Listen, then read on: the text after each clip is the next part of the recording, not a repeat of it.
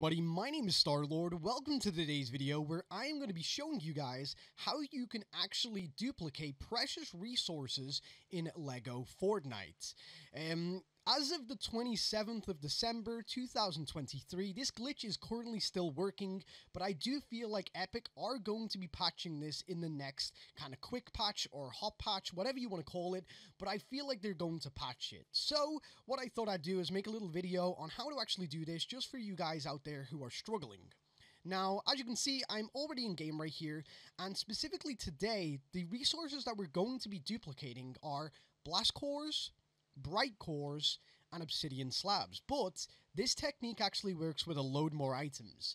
Specifically, I'm going to be doing these ones because Brightcores are extremely difficult to get right now in Lego Fortnite until they make it that they respawn in caves. So, without further ado, guys, let's get into the video.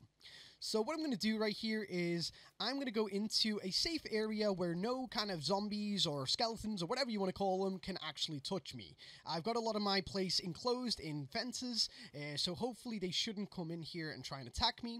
And what we want to do, guys, is away from any buildings, we want to build a little shack that just looks quite similar to this one right here. So what I personally find is 3 walls and then a little roof on top. Now, specifically for this guide, we are going to need these items right here. So 35 obsidian slabs, 15 bright cores, and 3 blast cores. But as I said, this works with quite a lot of items, and I will explain that in a second. But as of right now, we're going to be duplicating the metal smelter. So what I'm going to do is I'm going to select the metal smelter from my utility tab, and we're actually going to place it right here in game at the very back of this little wall right here. Now, the purpose of these walls is that once we break this down and the resources pop out, they stay within a confined area where we can actually freely pick them up without having to run around like crazy and try and pick up this, that, and the other, and it's quite easy.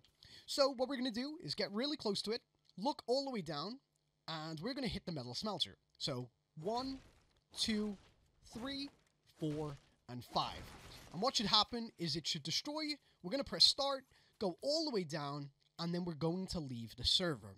Now, whilst we've got a loading screen right now, guys, I actually want to just kind of throw out some information for you guys so that you don't get confused.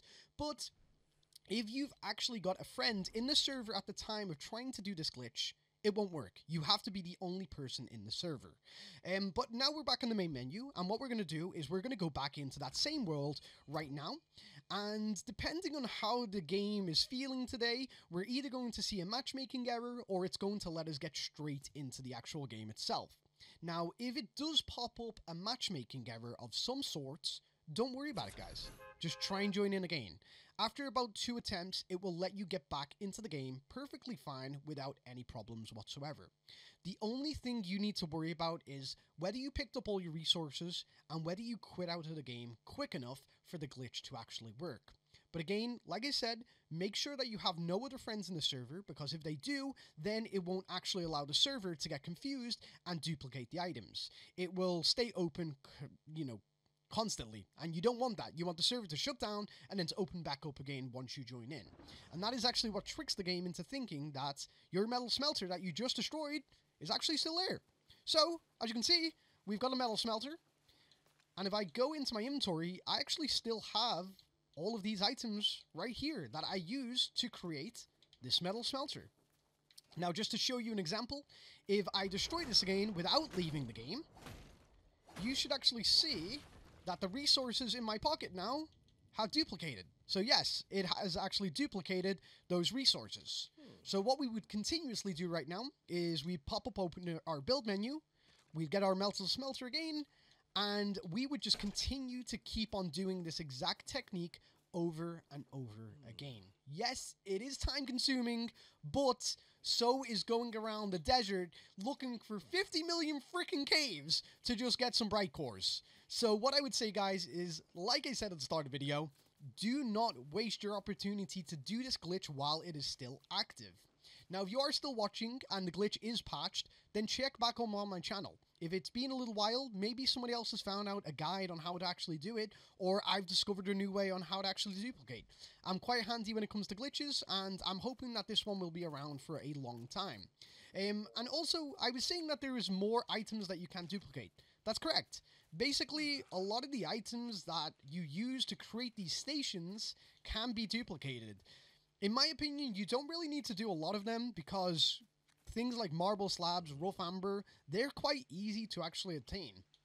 But things like Brightcore's copper bars, no, you need to get on this as soon as possible. Already, I've only been doing this glitch only a little while actually, to be honest, and what I've done is I've already accumulated a crap ton of bright cores, I've already got lots of iron, and I've already got lots of copper bars, and specifically I'm just saving those copper bars so I can create more pickaxes or more swords out of copper bars and just storing them away, because again, it's just difficult to get these resources at the minute because it's quite difficult. They don't respawn, or, well, they don't as much as they should do. So, yeah. But anyway, guys, that has pretty much been it for today's video. I do hope that it was easy to follow, very informative, and got straight to the point.